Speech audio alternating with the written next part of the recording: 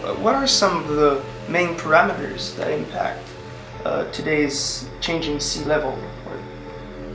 Well, there are really two main sources of present-day sea level rise. The first of these, and in many ways the most dramatic, is the impact on sea level rise that's associated with the melting of large accumulations of land ice on the continents. In particular, the Greenland ice sheet and the Antarctic ice sheet, which are very, very well known to be melting at an increasingly rapid rate. A second contribution is that which comes from what we call the steric impact of the global warming process. As the water in the ocean warms up, the volume of water in the ocean expands, and this leads to a rise in sea level. But there's also a missing component which we still do not adequately understand, which is also associated with the loss of land ice from what we call small ice sheets and glaciers. The total rate of sea level rise, which we're observing with the altimetric satellites, is around 3 millimeters per year. Global sea level is rising as a consequence of the melting of ice from Antarctica at the rate of about 0.3 of a millimeter per year, as compared to the 0.6 of a millimeter per year, which is coming from Greenland. And remember, if we add these two contributions together, we get something less than 1 millimeter per year. The steric effect is contributing something like 0.5 or 0.6 millimeters per year most recently. And so we're missing about 1.5 millimeters per year, which we're obliged to ascribe to the melting of this very large collection of small ice sheets and glaciers.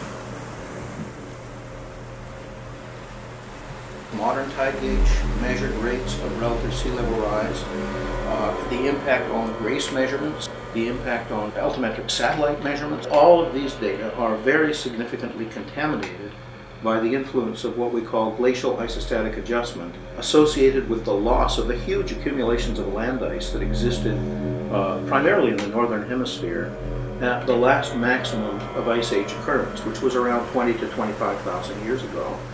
It turns out that the shape of the Earth is continuing to change as a consequence of the meltdown of the last of these massive glaciation events, which led to a rise of sea level of, on average, about 120 meters. The main change in shape is the change in shape from a shape which is more curling rock-like, more squashed at the poles, right, to a more spherical shape.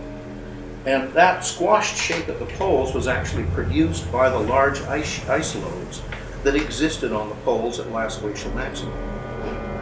So when these ice sheets were eliminated, the fluidity, if you like, viscoelasticity in physical terms, of the planet allows it to rebound slowly back towards a more spherical shape after the ice load on the poles has been removed.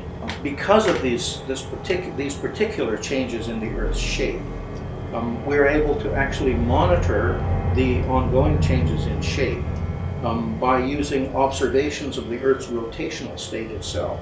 And again, the theoretical models that have been developed to allow us to predict local changes in the Earth's shape through relative sea level histories, that same theory enables us to make predictions of what the changes in the Earth's rotational rate should be, and those changes, those observed changes and that fit of those changes to the theory allows us to confirm what the internal viscosity of the planet must be, and further confirm the close connection of the analyses of sea level history, planetary shape, sea level rise, to internal, much longer timescale, internal dynamical processes associated with plate tectonics. And it has been argued that 3 million years ago, sea levels were dramatically higher than they are at present. This is the so-called Pliocene warm period. The carbon dioxide load in the atmosphere was about equal to modern, that is around 400 parts per million by volume. It's been argued that sea level at that time was higher by 22 plus or minus 5 meters than it is at present. Right? Now, it's known that at that time the Greenland ice sheet did not yet exist 3 million years ago. It formed after about 3 million years ago. But the Greenland ice sheet only involves, in terms of eustatic sea level rise equivalent, about 7 meters. If we were to add to the budget the loss of all of the ice from West Antarctica, right, at that time, that would give us perhaps another 5.5 or 6 meters.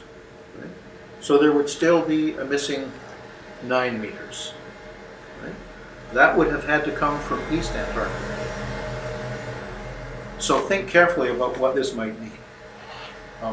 It would mean that on a very long time scale, right, if we were to sit locked in the present day carbon dioxide concentration regime, and we were to wait long enough, right, for the long time scale feedbacks to fully come into play, which involve the loss of land ice, right, then we would lose all of Greenland, we would lose all of West Antarctica, we would lose a big chunk of at least coastal East Antarctic ice. Again, mantle convection effects, plate tectonic effects, may have contributed to these estimates of the amount by which sea level was higher during the warm Pliocene.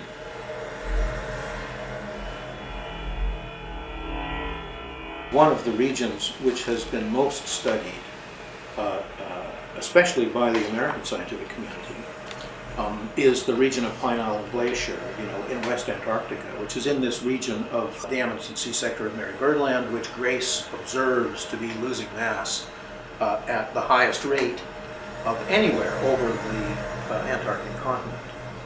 But in that case, the influence on the destruction, if you like, of the Pine Island Glacier is not coming from warming above. Okay? It's actually coming from the impact of warm ocean water attacking the ice shelf that's connected to the glacier, right? And by destroying the ice shelf, eliminates the buttressing effect that it has on the rate at which the glacier can flow towards the sea. And so by eliminating this buttressing effect, the warming of the ice shelf from below by anomalously warm ocean water has led or is leading to continuing wastage of ice through Pine Island Bay. So this process whereby, or the processes whereby land ice is lost to the sea, thus leading to a rise in sea level, are really rather complicated. Greenland can lose ice relative to gain by anomalously fast melting at the surface, what we call surface mass balance. But also because of melting during the melt season on the surface of the Greenland ice sheet, we can make meltwater percolate down to the base of the ice sheet through what we call moulins, great crevasses, if you like, in the ice. And once this water makes it to the base of the ice, it may so lubricate the base of the ice sheet, right, that it's able to dynamically flow much more rapidly towards the sea than would normally be the case in the absence of that meltwater lubrication. So wherever you look and discover that land ice is being lost to the ocean, thus leading to a rise in sea level, there are a complexity, if you like, of processes which are contributing or may be contributing.